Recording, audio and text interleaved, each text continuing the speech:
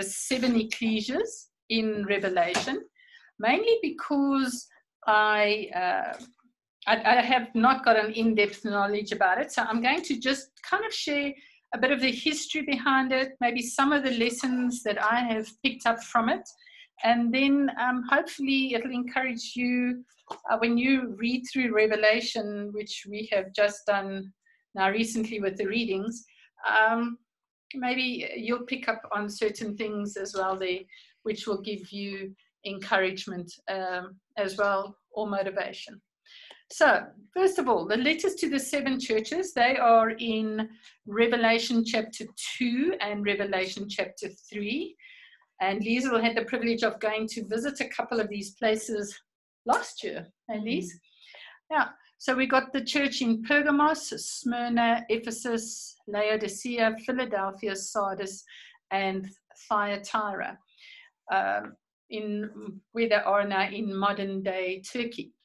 And these were written specifically by the Apostle John. So what I do believe these letters do is they needed to apply to the church at that stage when they received the letter. So they could hear what John was saying and apply the lessons to them then. But I also do believe that they do show, as one study that I was working through shows, that they show towards different eras that as the church moved as well, which is interesting to look at. And then thirdly, I believe that the letters should be applicable to us and our walk in the truth as well. So like the three different phases, and I'm going to kind of touch on each one of those as we go along.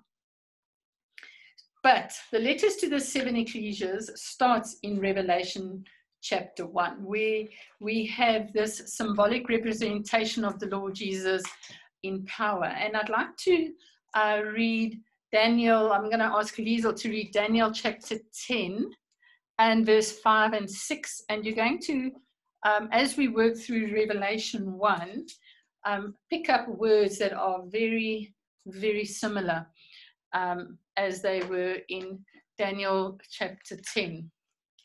So that's Daniel chapter 10, verse 5 and 6, please, Lise. I lifted my eyes and looked, and behold, a certain man clothed in linen, whose waist was girded with gold of Uphaz. His body was like beryl, his face like the appearance of lightning, his eyes like torches of fire, his arms and feet like burnished bronze in color, and the sound of his words like the voice of a multitude. Okay, thanks, Lise. So that is how Daniel described this vision that he saw. And here in Revelation chapter 1, you're going to see a similar picture. So I found a picture, like, you know, I'm very nervous of finding pictures on the internet. So this was the most neutral of pictures that I could find, but they still depicted what we saw. So I will just work in no specific order because it's not the same as what it is in Revelation chapter 1, but we'll just work from the top down. So as Liesl just said, in Daniel 10, there was the voice of rushing waters, and similarly here, we also have the voice like the sound of rushing waters. Rushing waters always have got a powerful sound towards them, and that can also then show towards the command, the position of authority this person has over here, I've said angels, over the messengers that were going to the churches. His eyes are like blazing fire. Daniel described it a little differently. He didn't say blazing fire. I think he says like burnt embers or torches. Right? So penetrating judgment. There are other references that if you've got marginal references that you can go and look at that actually can prove all these points. For now, I'm just asking you to trust me for making those statements. The face like shining lightning. In Daniel, it says like a shining sun here. In Daniel, it talks about lightning. Also like a depiction of a bright light coming from a natural source. Out of his mouth comes a double-edged sword, which we know from Hebrews. Vuyo is so clever. Today, she didn't bring her Bible. I can see it. It's okay. Hebrews chapter 4, verse 12. Leo, if you can read for me, please. Hebrews chapter 4, verse 12. For the word of God is living and powerful and sharper than two-edged sword, piercing even to the division of soul and spirit, and of joint and marrow, and it is this corner of the thoughts and intent of the heart. Thank you, Leo. I always throw it into the deep end. That's amazing. So there it specifically says to us that this double-edged sword coming from the mouth is the word of God. The hair, white hair, like the wool or snow, and we know in Daniel chapter 7 it's referred to as verse 9, it's the Ancient of Days. In his right hand there are 7 stars, which Revelation chapter 1 verse 10, the same chapter. Yeah, Lise, can you read that for us, please? Revelation 1 verse 10. 1 verse 10. I was in the Spirit on the Lord's day, and I heard behind me a loud voice as of a trumpet. Revelation 1 verse 10. Yeah. Oh dear, what reference should I have put there? Because it definitely says the 7 stars. I think it's the last. Sorry, let me just get my Bible open as well. Verse 20. Sorry, okay. my problem. The mystery of the 7 stars which you saw in my right hand, and the 7 golden lampstands. The 7 stars are the angels of the 7 churches, and the 7 lampstands which you saw are the 7 churches. Okay, thank you. Sorry, so that's Revelation 1 verse 20. It defines itself. I love it when the Bible interprets itself, because when we did mission work, especially in Zambia, and they always wanted to ask questions about Revelation, it was so challenging to say to them, oh, the only way you can understand Revelation is if you understand the history of Europe and if you understand the history of whatever. And they would have to literally do a history and a geography lesson before they could actually even begin to think of reading Revelation, which meant that a lot of them just said, oh, well, then I'm not going to read Revelation. So I firmly believe that we must rather explain Scripture from Scripture. And yes, it is applicable in history, which I will show soon, but you don't have to understand history to understand the Bible. So Vuyo's now the gold sash around his chest. Liesel did read in Daniel chapter 10 about this gold sash. But Vuyo will read for us from Isaiah chapter 11 verse 5. Righteousness will be his belt, and faithfulness the sash around his waist. Thank you, Vuyo. So there's depicting righteousness and faithfulness, and it's gold, which we also know is tried faith. He's dressed in a long robe, which refers to purity. That's also in Daniel chapter 7, verse 9. And then right at the bottom, his feet like bronze from a glowing furnace. In Daniel chapter 10, Daniel also explains the feet. And we know when God talks about feet, it's always moving about, it's walking, and it's because the color bronze is brought in here. We know if you link bronze and brass, is often a depiction of sin. So here we've got this steadfast walk towards victory over sin, and those references, and Numbers 21 verse 9 is Nehushtan. Remember, Nehushtan was the snake, that bronze serpent that was lifted up in the wilderness, and they had to look at it. And then in John 3 verse 14 and 15, I don't know, Liesel will quickly find that for us. So remember, you weren't saved by just looking, if you'd been bitten and just looking at the snake. You had to look in faith at the snake, believing you would be healed. And that is emphasized in John chapter 3, verse 14 and 15. And as Moses lifted up the serpent in the wilderness, even so must the Son of Man be lifted up, that whoever believes in him should not perish, but have eternal life. Okay, so you're bringing in the Son of Man, Jesus bringing salvation, and comparing it to the time when the serpent was lifted up and bringing healing to the people. So that is the person that is describing this vision and giving the letters to John. But what also makes it interesting is when, with each church, it refers back to this vision of this person that of Jesus that we've just seen in Revelation chapter 1. So when he gives the letter to Ephesus, that's in chapter 2, verse 1, he says, you, the one who holds 7 stars in his right hand, walking in the midst of the 7 golden lampstands. That's linked to Revelation chapter 1, verse 20. Smyrna, in 2 verse 8, is linked to chapter 1, verse 11 and 18.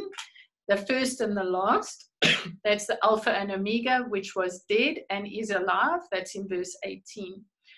When he writes the letter to Pergamos, that's in chapter 2, verse 12, he links it to chapter 1, verse 16, the sharp-edged, the sword with the 2 edges. In Thyatira, in 2 verse 18, it's linked to Revelation chapter 1, verse 14 and 15, eyes like flames of fire and the feet like fine brass. He's linking those 2 depictions. Sardis, in chapter 3, verse 1, he links with Revelation chapter 1, verse 16, the 7 spirits of God and the 7 stars. In Philadelphia, chapter 3, verse 7 is linked to Isaiah, to Revelation chapter 1, verse 18, where it's holy and true, has the key of David, the door which shuts and no man opens, and vice versa. And that is also linked to Isaiah 22, verse 22. And then Laodicea in chapter 3, verse 14 is linked to Revelation chapter 1, verse 5 and verse 18, where it says, I'm Amen, the faithful and true witness, the beginning of creation of God. So it's no coincidence that in Revelation chapter 1, we have this description of the glory of Jesus, and then all those different aspects of the person that's mentioned in chapter 1 is then applied in and to every single church that we are going to now look at the different letters. So you can already see there's like such harmony happening over here. Another nice, interesting thing. So what we're going to do is, this is, remember I said to you, I believe that this study I came across and I thought was really interesting, in that the letters were applicable to the churches as they received the letters, but they are also, there's a progression, and it's applicable to how the church moved, and the progression and the development of the church. So what we're going to do, look at the summary here, and I'm not going to read chapters 2 and 3, we're going to look at it as a summary over here now. So Ephesus, they linked to the apostolic church. That's, you would read in Revelation 2, verse 1 to 7. And they link it to the era of AD 30 to AD 100. So soon after Jesus had ascended up to heaven. So they were commended for their good works, their labor, their patience, and they hated the Nicolaitans. Because remember, it's new, it's exciting, everything, and everyone's wanting to do preaching. But they are condemned. So you can see on the side there's commendation, condemnation, counsel, and challenge. Each church has a similar, the letters have a similar structure. Their condemnation is that they have left their first love. In other words, they are not as passionate or as excited about it as they were. Then the counsel is, remember from where you are fallen and repent. And the challenge is, to him that overcomes, I will give to eat of the tree of life. So they are very highly commended, but there is like this warning that they are losing their first love, most probably towards the AD 100, but they can eat of the tree of life. Then the next phase that the church moved into can be found in the letter to Smyrna. And this is in Revelation chapter 2, verse 8 to 11. And they call this the persecuted church. So this was kind of AD 100 to AD 312. They are commended for their works, their tribulation, and their poverty. They condemned. There's absolutely no condemnation towards Smyrna, because they were people that were trying to stand up for the truth, but they were in an era where they had, the Romans had taken over. There was a lot of challenges coming from other religions, and again persecuting the church. Their counsel was for them to not fear and to carry on being faithful. And their challenge was that to him that overcomes, they will not be hurt by the second death. So very much you can see a church that was really having to stand up to external forces that were happening in the environment around them, especially from the Roman Catholic side, where if you read in The Decline and Fall of the Roman Empire, you can see how they were persecuted because they were not following social or religious customs. Then the next letter is to Pergamos, which is in Revelation chapter 2, verse 12 to 17, and that links with the era AD 312 to 606. And this is known as the compromising church, or the indulged church.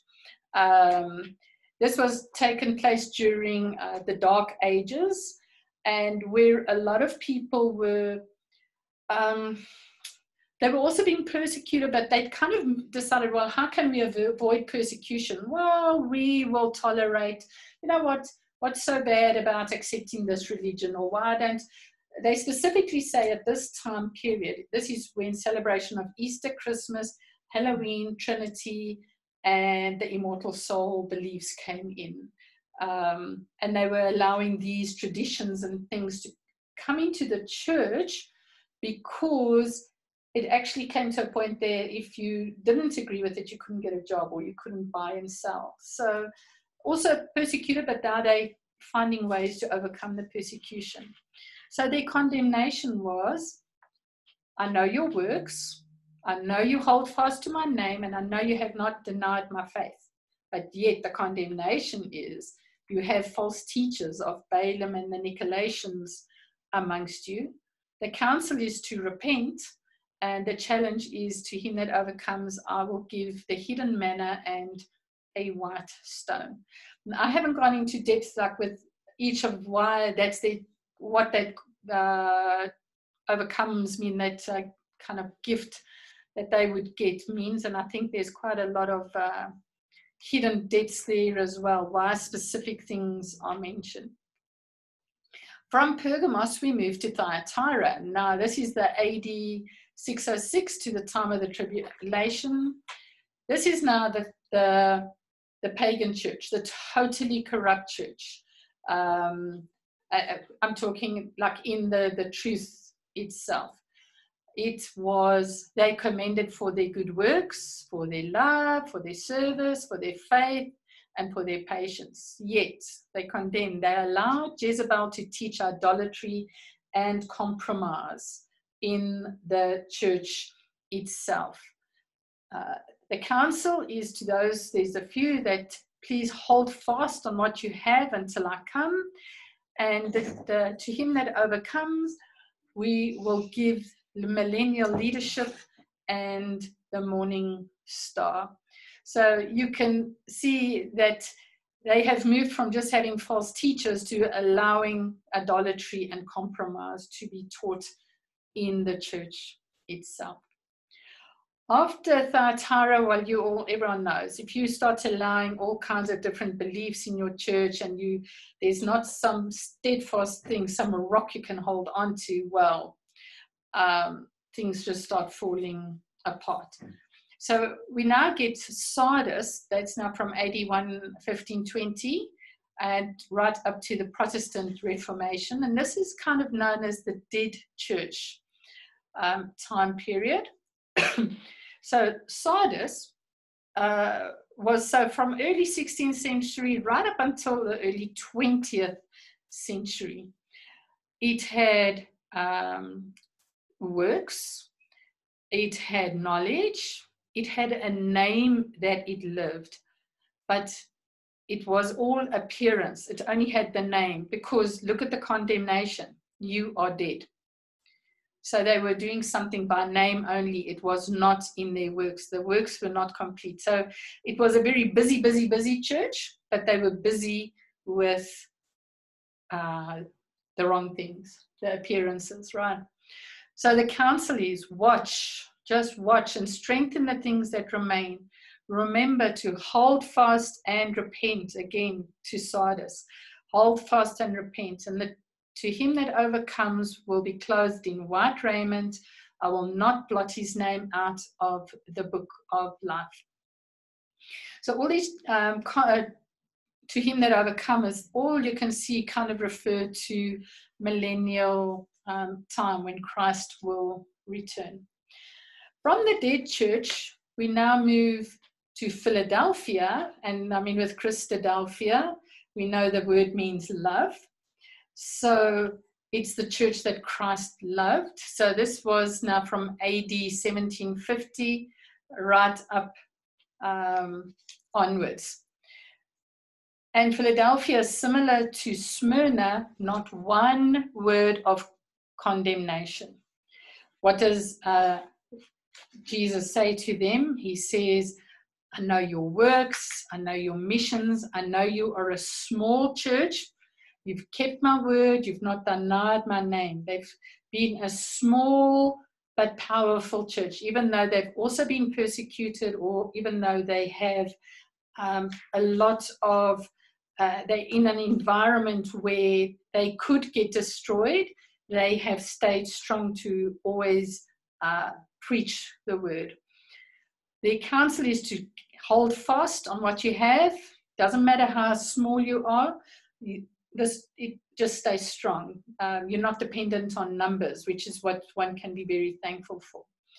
And their challenge was, to him that overcomes, I will make him a pillar and write upon him the name of God and my new name, which is an amazing reward to work towards. And then Laodicea, which is where we're now talking about the time that we are in, it's the lukewarm church. Look at that. They are not commended for anything. Nothing good is said about them.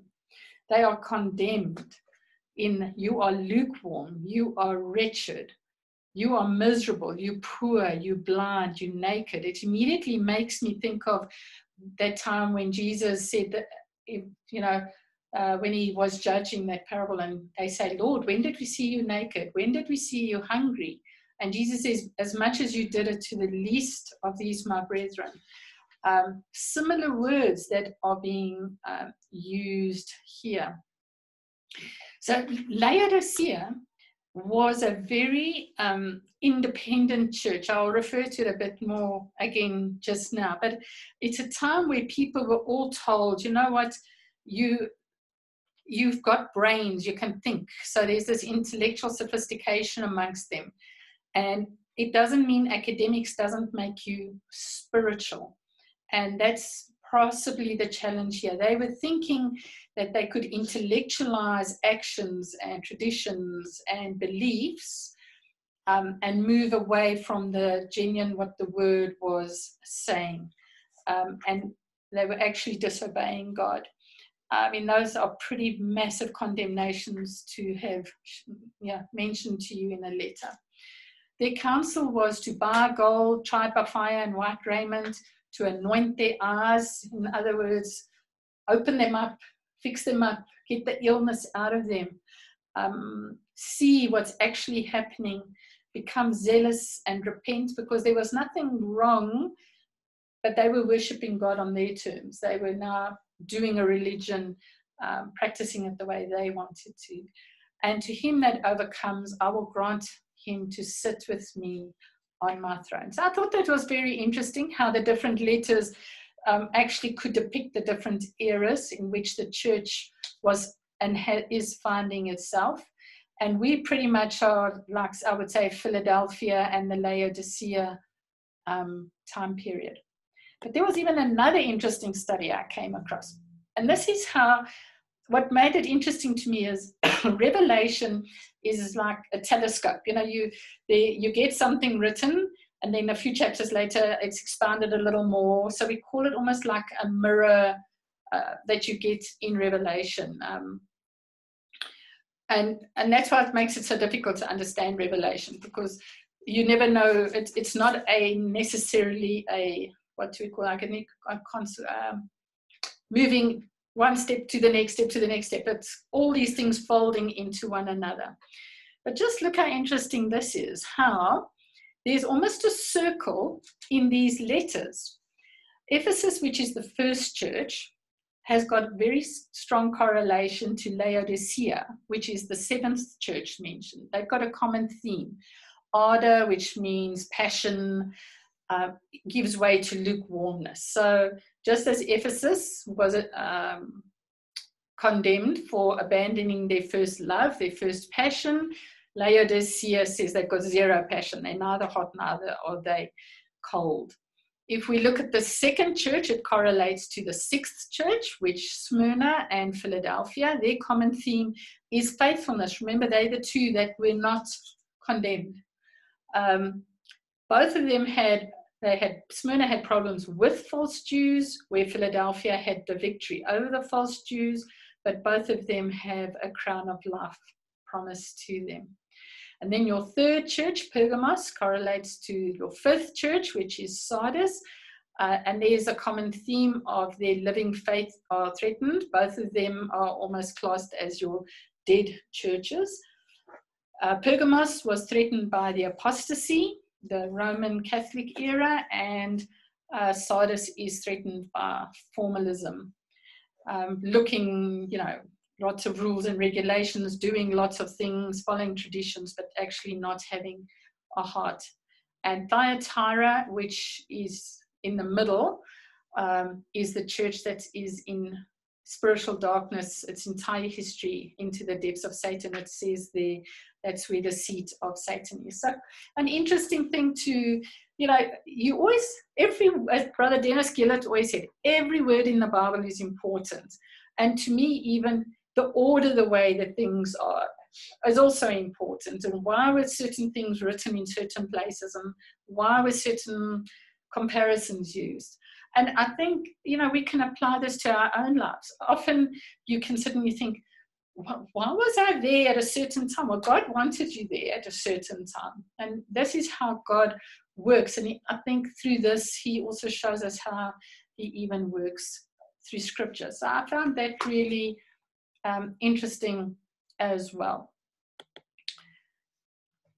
Another interesting, if you compare Revelation 2 and 3 to Revelation 21 and Revelation 22. So I'm giving you like a whole lot of background. So you can, when you do go and look at these things, you'll pick up these little gems as you read through Revelation, and not just see it as a book of prophecy, but actually to see it as one where we can learn many lessons. So Revelation chapter 2 and 3 is very much about the church being counseled, how they're being scattered, and how they're at war within themselves and with their environment. Where Revelation 21, 22, the last two chapters in Revelation, it's the church is rewarded, it's gathered, and it's at peace. But you've got the same language that is used. You can see as we go down on that church council, scattered and at war, there's the face that shone like the sun. Jesus was amongst the candlesticks. There's the tree of life was mentioned. There's the open door. We read about the New Jerusalem coming down out of heaven, and we read about Jesus sitting on God's throne. And in Revelation 21 and 22, again, the glory of God illuminates the city. So there's no need for the sun because the glory of God was shining. The Lamb is the light, also mentioned in 21, 23. We have the tree of life mentioned there, the gates that are never closed, the New Jerusalem coming down out of heaven, and God's throne and the Lamb sitting on it. So even though the two periods are totally different, they've got very similar, characteristics that are coming out in both of them. I found that quite interesting as well. So looking now finally at the different churches in particular and what the church was encouraged to do. So again, Ephesus, remember, they'd lost their first love. Ephesus was actually the main city in Asia, and I think it's still the capital city. Lisa says it's a very, it's a very pretty city. So it was the leading city in Asia Minor at that time. But they'd lost their first love for God, the truth, the work, and the brethren. And in place of these key fundamentals, the people were just listening to deceptive doctrines. And this is an interesting thing for me that we can maybe take to heart, because for some people, holding on to a position in the church was more important than holding on to the truth itself. So it was far more important for them to being a church leader or to have a position of prominence than to actually just be offering acts of service. And the lesson that came across from Ephesus that we can take to heart in our own ecclesial environment is get back on track and just do the work. Preach the gospel with a zeal, love the truth, and love each other. Don't look around. Oopsie, I'm going to push the wrong one. Sorry. There we are. Second church was Smyrna. Now remember, Smyrna was also, it was a bustling and a beautiful city. It's on the port city, so it's on the harbor. And they believed in the correct things. So they believed in the millennial reign. They believed that Christ was returning to earth. But remember, they were the persecuted church, because this is where the Romans came in, Saturnalia and Brumalia. The church itself didn't believe in the immortal soul. They kept the Sabbath, they kept holy days, they followed certain dietary laws. And this was making other people stand up and stick out. And they were persecuted because they were not following social and religious customs, the status quo. And as said earlier, remember, Smyrna did not receive any correction. And their lesson that we get from them is just remain faithful in trials and endure to the end and do not give up. And especially in the days that we are living in now, there are so many distractions around us. There is so much mediocrity and so much average, and people are all saying to you, oh, but you know, why do you have to do certain things? It's so much, you know, you can just do things. Why do you have to I don't know, have to have church every Sunday? Well, you know, you can have it any time. It's important to have routine, and it's important to limit distractions and things that can possibly just maybe become a little bit more important and make you more accepted by society, and just always test it against the word. Pergamos, this was now the time when the Roman Church started dominating Europe. And as I said, Easter, Christmas, Halloween, the Trinity and the immortal soul were now absorbed from paganism, which was around them, into the church. People were very intellectually sophisticated, and human reason and the desire to be progressive started allowing people to abandon fundamental biblical truths. So, you know, you started accepting things all around you. Why do we need to be so hard and fast? You know, as long as people just love Jesus, we can fraternize. And there's the lesson. Do not tolerate false teaching or those who promote them. Compromise causes people to stumble, and we must always stand for the truth. I found all these ruins fascinating, because you kind of look at them and you sit and you think, at one stage that was a very impressive temple, and I presume they're pretty big, hey, at least when you went to see them. And now it's nothing. It's just a couple of pillars. that are standing around. Then we had Thyatira, and remember they were in the absolute darkest of dark periods. So they were the corrupt church. All this pressure from the environment and the society caused them to compromise their belief in order to just avoid persecution. And for some of them, it was just to actually get work and to live. We are specifically told in other scriptures that at the time of the end, many professing Christians will be deluded into accepting false but fashionable religious beliefs because either they did not know the truth or they are just willing to compromise the truth they once know. And we all know that spiritual compromise leads to spiritual corruption. So the lesson for us: question the status quo. Do not pretend to go along with false teachings just for appearance's sake. Do not compromise the truth. Do not go back into ways you've been called out of, or you will suffer tribulation. You might think you're avoiding tribulation, but you are actually moving yourself straight back into a position of tribulation. The next church is Sardis, a dead, busy church. Now, Sardis was very famous for its arts, its crafts, its wealth, and that's why there was this air of sophistication around. And how often do we not get caught up in that, where you talk a certain language just to impress people, where actually, I think it comes down to almost living a life in debt, where people see the external, but they actually don't realize how people are struggling to survive beyond that. So we've got similar warnings. Many believers at the end time are going to turn their ears away from the truth and be turned aside to fables. And here's the lesson for us: don't let the truth die. Hold on to the truth you've been given. Bear fruit with this truth, or you will be blotted out of the book of life. Not something any of us would like to have happen to us. Then we come to Philadelphia. It just makes you feel happy when you hear the word Philadelphia. Just love.